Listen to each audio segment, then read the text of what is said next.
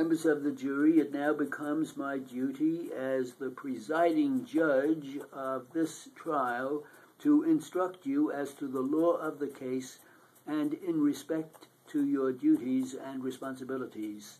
It is advisable for you to have clearly in mind at the outset just what your relations are to this litigation. You are part of the court.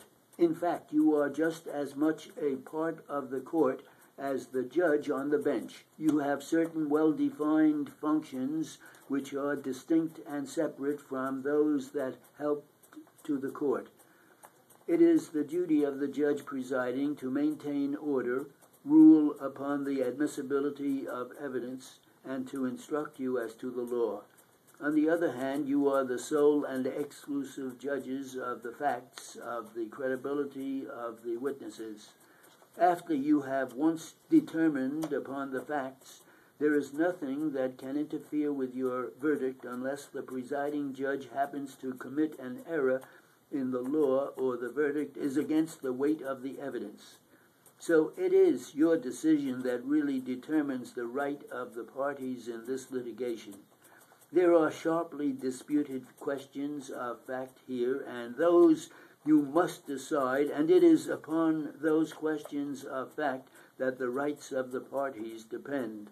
The plaintiff in this case has the burden of proof to establish every fact necessary to make out his case by a fair preponderance of the evidence. That means that the evidence must fairly preponderate in his favor. If it preponderates in favor of the defendant or is evenly balanced, the plaintiff cannot recover. By preponderance of evidence, however, is not meant the greater number of witnesses, nor the quantity of the evidence that is given. It is the quality of the evidence and the convincing and believable quality of the evidence. In addition to being judges of the facts, you are the judges of the credibility of witnesses. That means it is for you to say what witnesses you will believe and what witnesses you will not believe.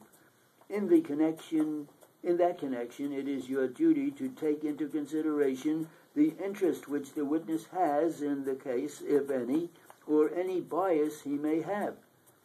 Take into consideration his demeanor on the stand and his manner in giving his testimony, and make up your minds what witnesses are telling the truth. An interested witness is one who has a pecuniary interest in the outcome of the litigation. The law requires you to scrutinize with care the testimony of such a witness.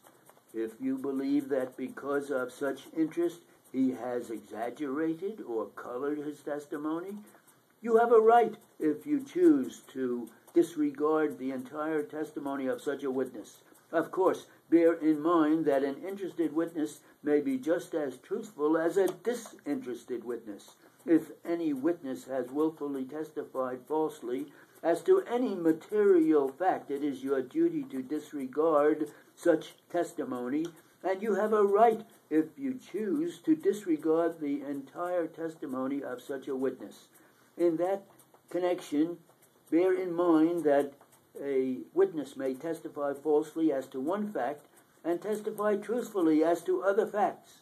There are two defendants here, and the plaintiff in this action seeks to hold them responsible, both responsible, for injuries which he claims to have sustained by reason of the negligence of both. He claims that he himself, at the time that he met with the accident, was entirely free from contributory negligence. At the outset, he has two facts that he must establish to your satisfaction by a preponderance of the evidence. He must satisfy you that he was injured through the negligence of these defendants, and that he himself at the time was free from contributory negligence. Unless he establishes both of these facts to your satisfaction, he would not be entitled to recover against either. It is important, of course, for you to consider this evidence from the aspect of both the defendant And I think it will be helpful if you will take up the issue in the following order. If you come